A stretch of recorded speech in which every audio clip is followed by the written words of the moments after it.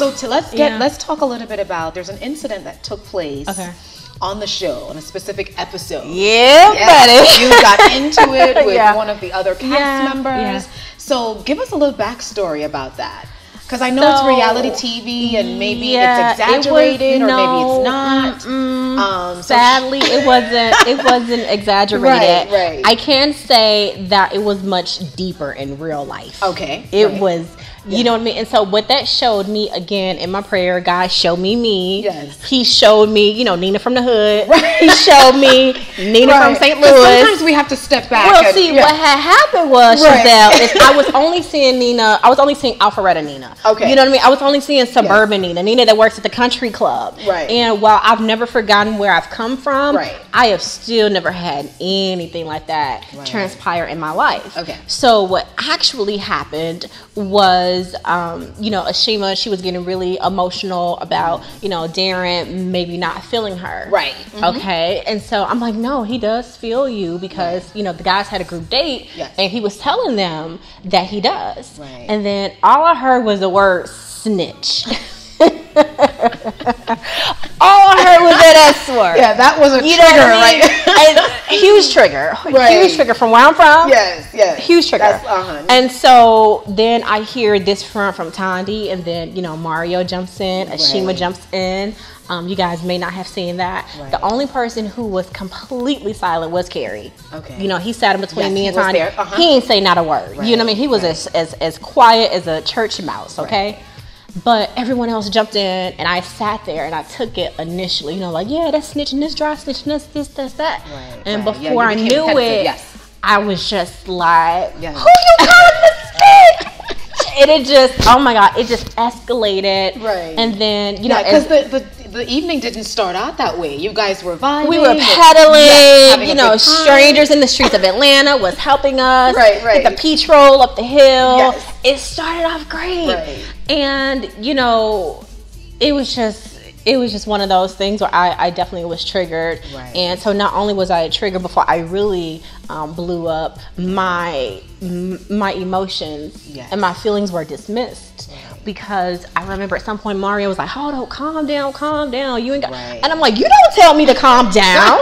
Like, you guys are calling me a snitch. Like, where I'm from, you can call, a black person the N-word every day, all day, 7 days a week, but you do not call a black person a snitch. Okay. Like, that is very, that's a no. You don't cross that line, especially when I wasn't snitching and especially when my heart was in the right place. Yes. So for me, I'm just dealing, with all this, and we were sipping on some white, okay? And so that was something else that I learned to never drink on set. Never ever. Unless it's water, to not consume it, because that'll be all that you have. And so too, that was something else that I noticed, behind the scenes, and in hindsight, I'm like, girl, you better leave that vodka alone. Don't be on set drinking no vodka, because the minute somebody says something wrong to you, it's going to go down. And I was deeply disappointed. Again, I dealt with a lot of personal disappointments, through this journey, and I'm driving from Auburn Avenue back to Alpharetta, and I'm boohoo crying. Oh my God! And I'm just like, oh my God, I cursed out this lady on TV. You know what I mean? But then there was another side of me that was like, yeah, you needed to, because people need to know that you're still with it. And I'm like, but it doesn't matter that I'm still with it. Like, I feel like so many times I'm such a Pisces. You know what I mean? The fish that are opposite and swim in different directions, but yet they meet in the middle. So I'm having these two different dialogues going on. Like, no, people need to see. You know what I mean? Like, you still. I'm like, but no, it wasn't right. But there came a time, I think, on one of the episodes where you guys were able to get together and talk about it. And I thought that was huge for women, throughout the country, that you had a dispute, but now you can sit down and talk about it and move past it. The personal growth was, and I kind of wrote about this on my Instagram, because there were, fans and viewers who watched the show, and they felt like the fights and the drama, that it wasn't real, and that it was scripted, because we're at lounges together, we're dancing together, we're partying together, we're taking pictures together. Like, there's no way that the drama and the beef was really real. But what happened was, we've come to a place of, letting bygones be bygones and actually apologizing. And I just think that as people of color, we're used to holding on to things forever, holding on to the beef, holding on to the grudges, and we just collectively, and we need to let all of that go. We gotta let it go, and collectively we like, you know what, it's a bigger picture at hand. You know, there's actually life out there. We can't continue to carry this in our lives and still expect to have peace. You know what I mean? Or prosperity or other things that could take place in our life, but it's been stunted because we're walking around with this bitterness and this resentment and unforgiveness. And so she and we got to a place where we sat down and apologized. And so what happened for me was after the peach roll incident, the Holy Spirit was convicting me that I needed to apologize. Oh, okay. Gotta love that good old Holy Spirit. You're like, wait, what? When I tell you, apologize? Gotta love the Holy Spirit, because I was. I love my relationship with the Lord because I don't withhold anything. And I was like, Lord, I don't want to apologize. I don't want to. I did this because she offended me. They offended me. They tested me. They tried me. Like, who they think they are? They don't know who I am, you know? But then you still gotta love that Holy Spirit, you know, and so that was, you have to listen. You have to listen. So that was the thing too, is that the Holy Spirit reminded me of what matters more. And what matters more to Nina Grace is is personal growth and development, women empowerment. You know what I mean? I'm all about sisterhood and things of that nature. So I was reminded what matters more. So first I had the conviction of the Holy Spirit. The second thing that many people may not know about was actually Reva. Reva and I, we sat on the couch. No one has ever seen this footage. And she was just like, Nina, you know, we're associates. You know, Tandy and I are associates. I've been around her. This is how she is. She didn't mean any harm. She didn't mean any offense. But I could understand. She said, but I can understand if I were you and I didn't know her. I don't know how I would have. I don't know how I would react. So it was first the conviction of the Holy Spirit. Then it was Reva. And even with them both, I was still just like, nah.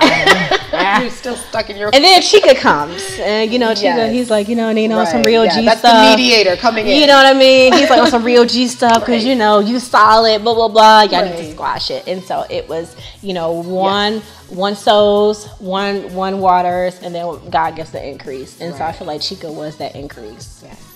Now, let's, you know, jump to the reunion show. Where you did make a connection with one of the men there, Terrell. And so can we talk a little bit about... Yeah, we can talk about whatever. What happened there? So are you guys friends? Are you guys dating? So Terrell and I, we are not dating. I want to be very, very clear on that because I get comments, you know, on my Instagram. We're looking at the show and we're like... You know, I get comments on my Instagram, then in my DMs, you know, just all these different things are taking place. And so I am single. I am not dating anyone. I'm definitely, I'm open to dating, and I am ready to love. The man that I am ready to love he's gonna be like a unicorn in his own way because of the life experiences that I've had. He got to be real. You know what I mean? He got to be raw. It's not about the lights. It's not about the cameras. He got to be a man. You know what I mean? Like there's a presence. There's an energy when you're around a real man, and it just commands your attention. And I didn't have that in this journey. So that was one of my ways too, in which I knew he wasn't here because the man for me is going to command my attention, which isn't easy to grasp. But so no, he and I were not dating. I feel like Reva now. I don't want to listen. I feel it. Like I'll throw around a framework, but you know, from a more superficial level, you know, we're friends. We're gonna always support one another. Friendship is extremely important. But no, we're not dating at all. So, what are some of the lessons that you are taking away from the show? It's a bunch of lessons. I'm really trying to think of where to even start with that. One, I've learned to always be yourself. Always be yourself. No matter how it may be construed, there's nothing that's worth your authenticity and your transparency and you being you. So, you know, I've read comments from people saying that I was emotionally draining, you know, to people saying that I need mental health. I mean, I've read all the comments. Well, not all. I haven't read all the comments, but I read some of the comments. And in spite of it all, what I'm grateful for is at the end of the day, I was still me. I'm still me. And I am. I'm connecting with so many amazing men and women.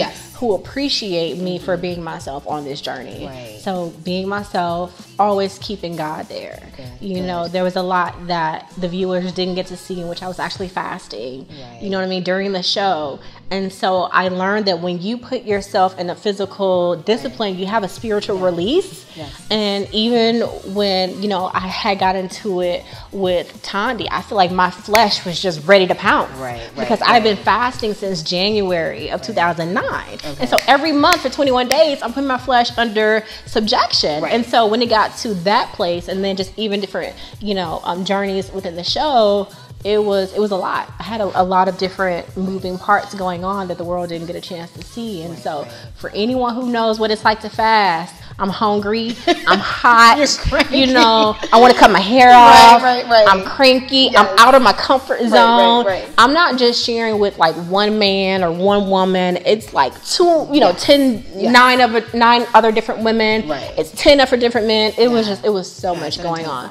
But I learned a lot. Even in my own self growth, I learned that it is okay to be transparent, and it is okay to walk in vulnerability, because I struggle with that for a great deal of my life. You know, even in dating, it's like I want you to know me, but I don't want for you to know too much about me. And now with this whole journey and with so much that's already out there, even things that I put out there on my own, now I'm just like, whatever man wants me now. Is surely enough. You know what I mean? The one for me. Yeah. And what are some of the things that you're looking for in a man? I would say balance. Balance. And for me, that's like, you know how in school or in certain projects you have like that one word that's circled, but then there's so many different, you know what I mean, lines that sprout from that. Balance. A man who's spiritual, a man who is comfortable with being a man and the different roles and hats that he plays, a man who understands or will give me room to be myself. I need my solitude. Even when I get married, babe, I need my solitude. You know what I mean? I need some me time. I need some me time. That's how I recharge. And having a man who has some depth. You know, I'm a very, very spiritual woman. I have a lot of depth. You know what I mean? It's like I can be superficial, but there's a lot of depth. And I don't believe that a person can be superficial and then try to reach for depth. You know what I mean? Those are like the fake deep kind of people. And it's like, that's another fake deep person. So, you know, a man who's spiritual, who's a man, who's comfortable in his role of being a man, who's going to let me be me, but then also someone that I can just really connect with. You know what I mean? I feel... And it's important to have that connection. It's important to have that connection. And so for me, I'm in a place where honestly, with me still meeting like different men, even in passing or, you know, if they're sliding in the DMs, you know, I have to caution myself because a part of me believes that I need a man who has a past because I have a past. So, and then I also feel like, you know, I have to have a man who has a future. So he has to have a future and a past. That's the only way he's going to be able to understand me because that's who I am. That's who you are. And that's where I am. But I still have to be careful of that because I've been attracting men who have a past, but they're still in their past. They have not moved on. they haven't moved on. I'm like, I don't want no deep boys, Jesus. I did not want no deep boys. Oh my goodness. I feel like I can talk to you for like, you know, the entire day. And this is my last question because I know that you have to go. But I want to find out, I mean, what do you, given the experience that you've had on the show and overall in your personal life, what would you tell your younger self? What advice would you give to younger Nina? Well, you know, about love? About love. Well, that's a really good question. I really want to do my best to not take so long in answering it. No, I just think about that for a minute. I know it's probably a tough question, but I just, what do you know now that you didn't know then? Girl. Yeah, you having the sister out right now. What I know now that I didn't know then is that there's levels to love. There's levels to everything in life. I've always had self-love, but not to the point where I didn't do some of the things that, you know what I mean, I've been pretty open about to the world. I didn't have enough, you know, self-love to where I could have attracted, you know, a man in my life years ago because I was so full of self-love that it wouldn't have been based on his love.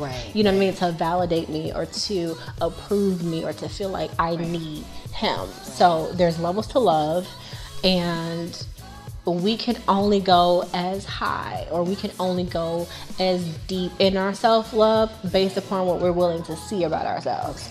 So that's one of the things I'm very fortunate about. I can see the most craziest, wildest, things I want to look at, like this about myself, and still address it. Yes. You know what I mean? To move forward, to go deeper into that self-love. Okay. Well, I have to say to you, you are extremely positive. Thank you. And I want to thank you so much. In real life, for sitting down with us for and having for me. sharing your experience. Thank you. I want to wish you continued success I and appreciate blessings you, and Giselle. love Yes. on your journey. Thank you.